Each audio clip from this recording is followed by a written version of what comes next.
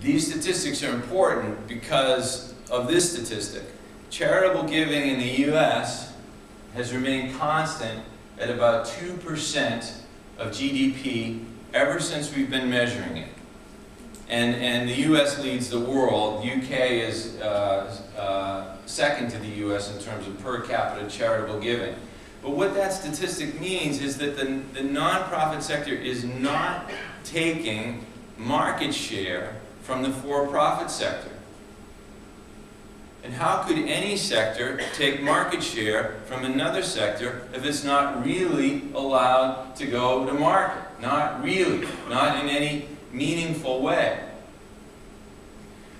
John Kenneth Galbraith, the famous liberal economist, said that first the for-profit sector builds the product, and then through the massive engines of advertising and marketing, it builds the market for that product. It builds the demand for that product.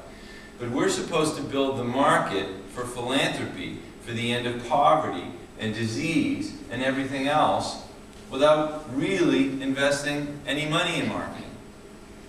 The third area of discrimination is risk-taking in pursuit of new revenue streams. So Paramount Pictures can make a $100 million movie that flops. It's simply considered part of their business model. They make a lot of movies, some succeed, some fail, more succeed than fail, and on that basis they build these huge empires, placing, you know, $150 million bets every few weeks on some new movie idea.